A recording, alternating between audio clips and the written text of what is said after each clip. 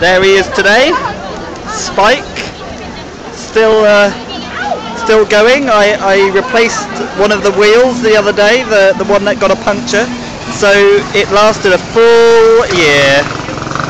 A full year. My excellent handiwork, having never done a puncture before.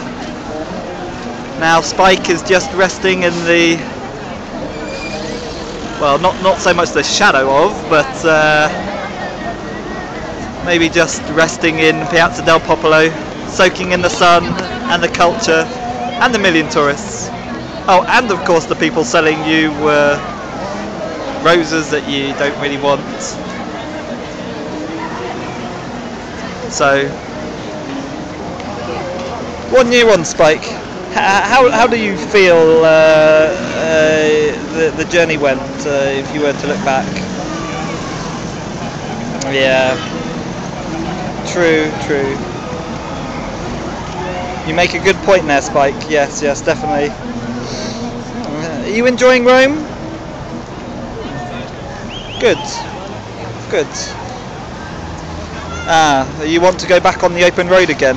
Yes, true. There are definitely a lot of cobbles in Rome. Definitely. Yes, maybe next year. Who knows? But for now, my cycling journey, maybe a small one in the summer.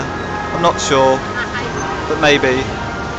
But certainly for any long scary journeys, I think my learning Italian is my #1 goal now, which bizarrely in some ways is a lot harder, so maybe not physically but certainly mentally, and I think I'll start a blog on that, maybe, learning Italian, who knows, might see you on another blog. Ciao.